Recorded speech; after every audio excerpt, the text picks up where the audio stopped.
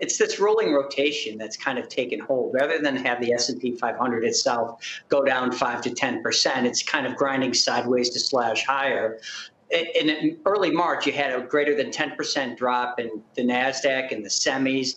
As of last Wednesday, you had less than 10% of the Russell 2000 above their own 10-day moving average. And the banks, the KBW Bank Stock Index, from intraday peak to trough was down almost 10% from the prior week. So we're getting this rolling rotation and this interest rate uncertainty that's probably going to continue for a little while. You made a decent call on the banks, Tony, and suggested people should take some profits there. Are you still of that mindset, or do you think it's now a buying opportunity? Have you flipped at all? No, I think they should be equal weight. I don't make these changes easily, right? Because people make a move, and I'm not a trader. I'm the worst trader. What I'm pretty good at is at risk reward. And what we found, Wilfred, was that the rise in the 10-year note yield on the 10-day rate of change or 10-week rate of change had gotten so extreme, that most extreme in history. And when that's happened in the past, it's led to a period of lower relative performance. Not a crushing, not that banks get blasted, not a bear market, just that they have lesser relative outperformance. If you remember last summertime when, I was hoping we'd be back on set by then, but we talked about the banks and tanks, or the banks and the industrials in late May. That's the best performing sector since then are the financials and industrials. And just given that rise in the 10-year, I think history suggests that you just want to take a little bit off the table for now.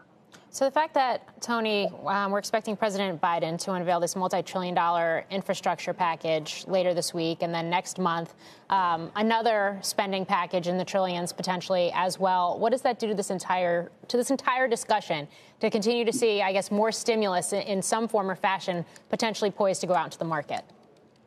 It's a great question, Morgan. There's three levels of stimulus. Everybody knows the two of them. They know the monetary, obviously the Fed. They know the fiscal stimulus, obviously these packages we're talking about.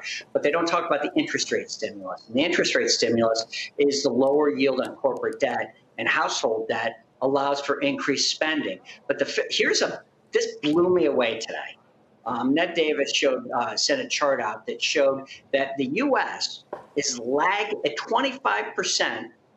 Fiscal stimulus relative to GDP is lagging behind Germany, France, and especially Japan. We're just catching up to what those three countries are doing by increasing the stimulus. When it's all said and done, what happens where you want to be really negative and bearish is when you have a need for money to grow and limited or no access to it. Even with the higher rates, we have a historic level of excess liquidity. So you get these gyrations. Every second year, it was 2004 after the 2003 recovery. It was 2000 first half of 2010 after the 2009 recovery. You get this choppiness around interest rates where you don't have to just make a trade on the next 10 minutes, especially given some of the stuff in the background over the last couple of days.